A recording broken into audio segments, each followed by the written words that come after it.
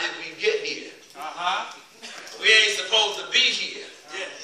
Sometimes as believers, we find ourselves in places and we wonder, how did I get here? What did I do to find myself in the place that I'm at? And we wonder, you know, we question God, why did you let this happen? Why didn't you change this thing? Why didn't you allow it to work out differently? But I've come to tell you tonight, I'm already ready, let's go, that the book of Romans, I believe around the 8th chapter, reminds us in the 28th verse, and we know that all things work together for the good of them who love the Lord and for those who are called according to his purpose. God has a purpose and God has a plan.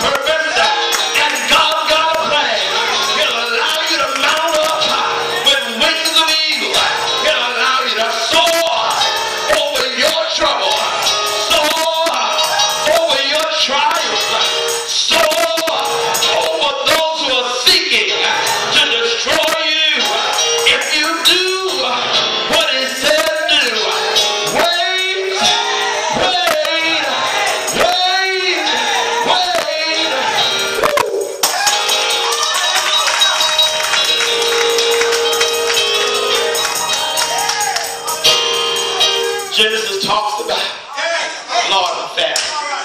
Can't move like I want. Do the best I can. Genesis talks about Joseph. I gave y'all some points. Don't let nobody kill your dream. Don't let nobody take away the vision God has given you. He had to go through a process. The process he had to go through was not to break him, but to make him. That can be point number 3. What you're dealing with was not to break you, but to make you. Let me tell you what the Lord told me one day. I said, why I have to go through that? Why I have to experience this? Why did this happen in my life? And the Lord spoke to me and said, if you didn't know me like you do now, and you trusted me then, and I did for you then what I did, brought you out then like I did, delivered you then like I did, now that you know me like you do, what you think I'm gonna do for you now? But that's because there was a purpose and there was a plan. So we find in our scripture that Joseph had a dream, told his dream. Brothers got mad. Father realized what was going on, decided he chastised him. But he saw what he saw. He knew what he knew. I want to encourage you. Point number 4. Be sure that what you stand on is anchored in God. Be sure that what you're doing is in the will of God. Be sure that what you want fits in the plan of God for your life. For I heard the word of God say, no good thing will I withhold from them that walk upright. Come on and say yes. Come on and say yes. Now, we find in chapter 37, just like some of us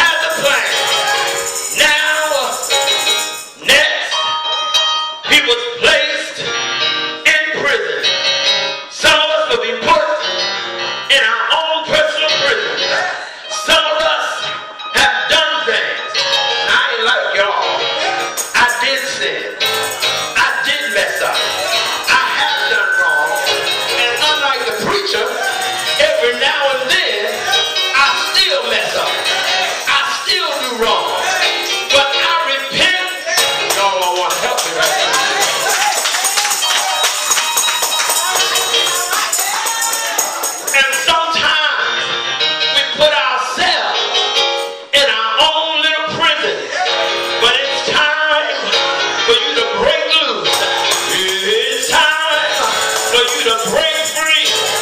Yes, I did it, but God forgave me. Yes, I did it, but I repented. Yes, I did it, but now I'm free. And who the Son set free is free indeed. Well, why'd you do it? Why'd you go through it? Why did it happen? Because God had a purpose and God had a plan. Lastly, he ended up at the palace, ended up being in charge, ended up being the head. Some of you might even be single parents, wondering why he left me like he did, wondering why